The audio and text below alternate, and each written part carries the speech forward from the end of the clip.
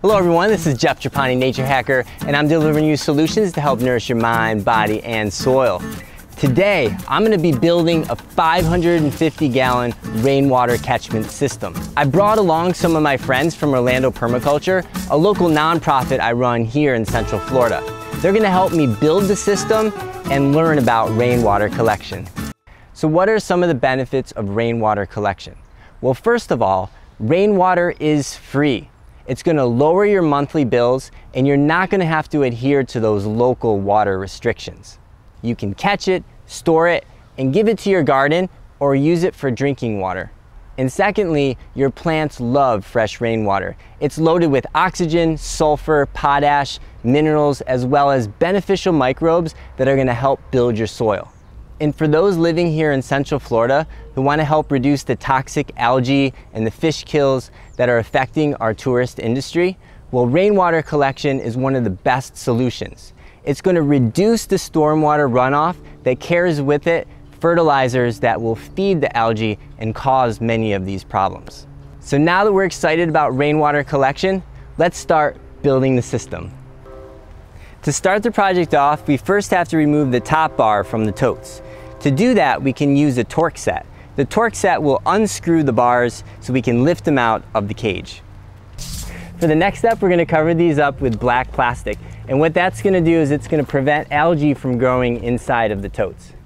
So these totes are about 3 feet tall and 3 feet wide. So I'm going to roll this out to about 14 feet and then cut it. When you lay out the plastic, you want to make sure not to sit on it or kneel on it. It's very easy for something underneath to puncture the plastic. So once it's laid out to 14 feet, just draw a line with pencil or some chalk and then start to cut. In order to wrap up these totes, you're going to flip it over so that the top is on the bottom. Then you're going to take the back flap and you're going to fold it over, make sure it's going straight across, and then you're going to put duct tape on top. Then you're going to take the front flap and put it over and add some more tape. One of the most important things to do when you're wrapping these totes is to make sure that the top flap goes above the others. And that's because when it rains, it's just going to run down and it's not going to get into the system. You can imagine if this was flipped upside down, that the rain would start going in here and pocketing at the bottom of the totes. Once you have the top wrapped up, you want to uncover the spigot. You can just use a box cutter and just make a slice and work it through. So we're just going to make an X on top.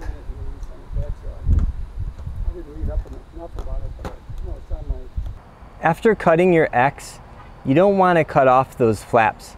Just take them and just tuck them under here, right under the liner, just like that. Now that the tote is all wrapped up, we want to reinsert it back into the cage. Just be very careful not to tear the liner. Over here, what we're doing is we're leveling out the surface and then we're putting these paver bases down. This is only $12 for 100 square foot, so I decided to use this instead of the pea stone or gravel. I used 16 cinder blocks to support this system. As you can see, this is how you want to orient them in order to get maximum support. Yeah, it's looking good. So right now we're just putting some of the paver base between the T-totes and the cinder blocks, and that's going to make a nice smooth, soft surface for them to sit on. Some of you guys might be wondering how to cut these PVC pipes. So what you want to do is make your measurement, and then with a strip of paper or cardboard, just wrap it around the pipe and trace it out. Now for cutting it, I've been using this hacksaw, but the ideal thing to use is going to be a fine-tooth handsaw like the one you see over here. You may notice that the ends are going to be a little rough, so I just take a little sandpaper and just smooth it down. Before I started this project, it was very confusing trying to figure out which pipes and which fittings I can use for this system.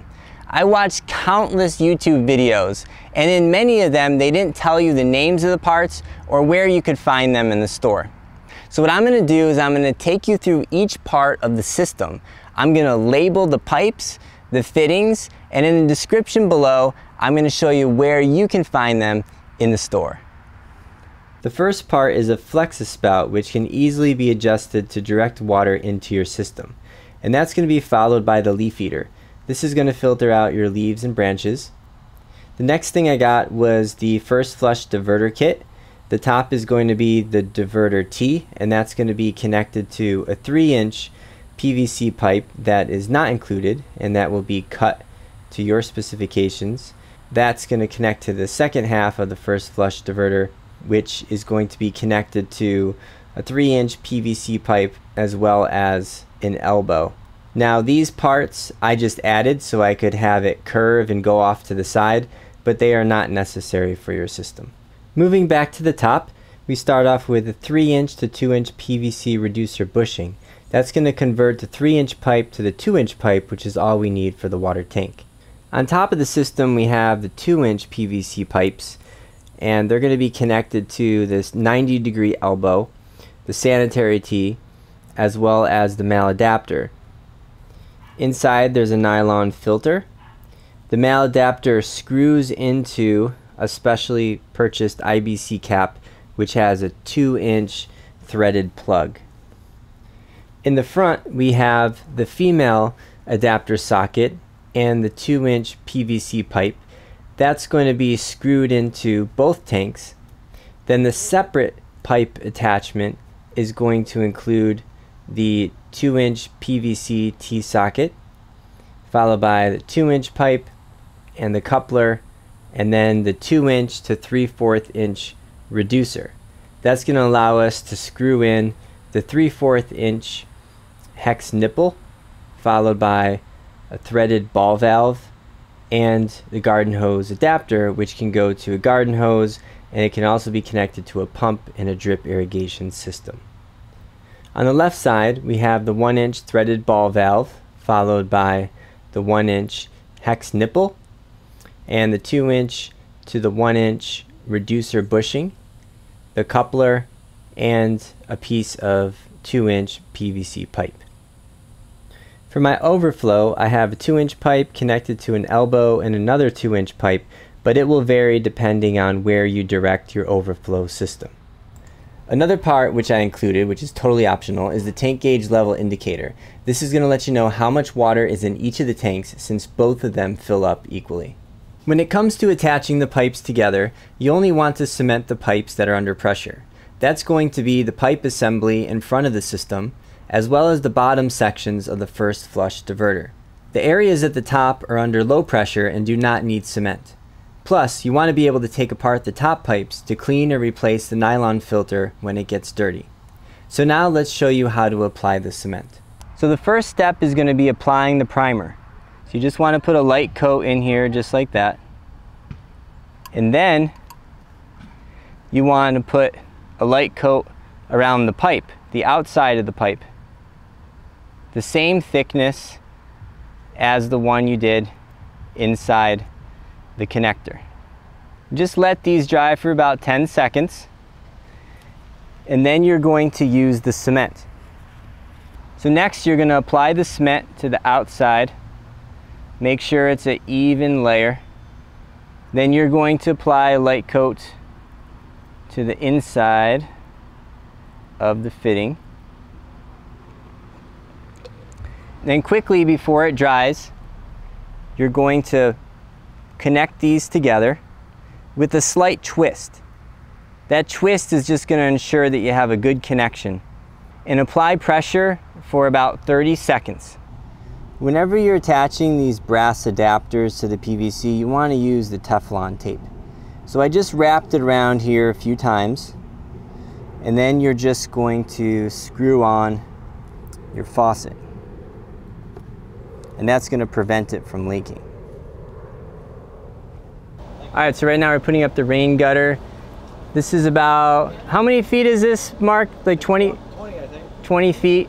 And so it has about a 2-inch pitch. The far side is 2 inches higher than this side. So when it rains, it'll go down a little bit of an incline, and then it'll go through here and into the system. The rainwater goes down this flex spout where it feeds into this filter called the leaf eater. And this is going to collect any large leaves and branches and keep it from going into the first flush diverter. Now, as you can imagine, the first flush of water can contain bacteria, heavy metals, bird poop, and all sorts of nasty stuff.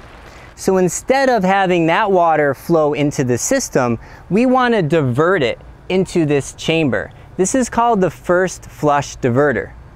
And so the pollutants from the first flush of water are going to enter in here. And it goes all the way down to the bottom. And as this chamber starts to fill up, there's a light plastic ball inside that will move along with it. And when it hits the top, it's going to block this chamber and seal in the polluted water. So all the subsequent clean water is going to be diverted and go through this pipe where it enters the system.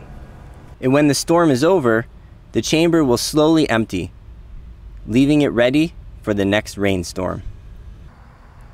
In addition to the leaf eater and the first flush diverter, I make a filter using pantyhose. I just cut one of the ends and stick it in, and I just put it in this hole, and then you just reattach the system. Here in the US, most of the IBC totes come with a NPT threading, and that's great because you can take something like this, which I got at the hardware store.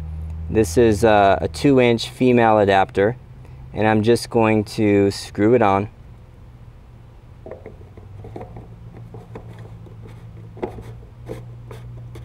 One thing that's important to mention is that you want to make sure that these pieces are on first because you have to screw them on. Afterwards, you can take the pre-assembled pipe, add the cement to each end, and then just stick it into the system. The way this system works is that both of these tanks are open and they're connected with this pipe. So when this tank fills up, the water enters this pipe and they both fill up together. One thing to keep in mind is that these tanks are never empty. They're either filled up with air or they're filled up with water. So you want to make sure that the caps on the top are slightly loosened. So that'll allow the air to leave the tank when the water fills up. Once the tanks are filled, the additional water is going to come up here and move through this pipe. This is called the overflow. The water from the overflow can go to a pond, a banana circle, or a rain garden. So we just got a rainstorm, so now it's time to test out the faucet. Look at that, fresh, clean water. I want to thank you guys for watching this video. Now you guys have the power to build a rainwater catchment system of your own. Well, if you want to see more videos like this, make sure to subscribe and share with all your friends. Take care, and I'll see you in the next one.